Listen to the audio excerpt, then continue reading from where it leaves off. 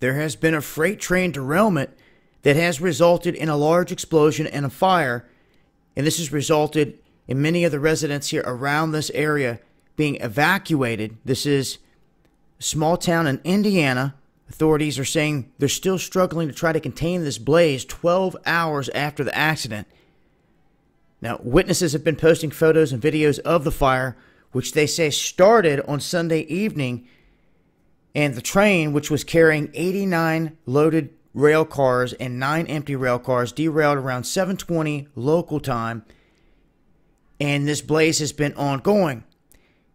Look at the height of that fireball from this train derailment. So, as most of the time we see when there's a train derailment with chemicals that catch fire, it continues to go to the next car that has it, and until they can get it put out, there's a threat that it can continue to keep going to the next rail car and exploding and so on and so forth. But this time they're saying that it was propane that was on fire,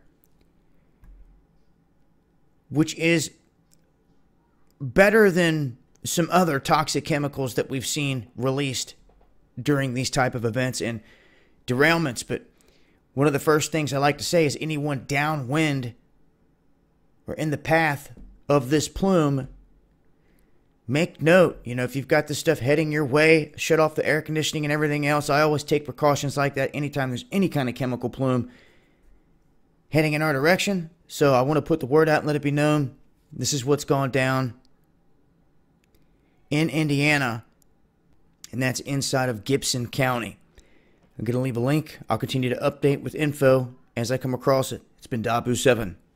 Peace.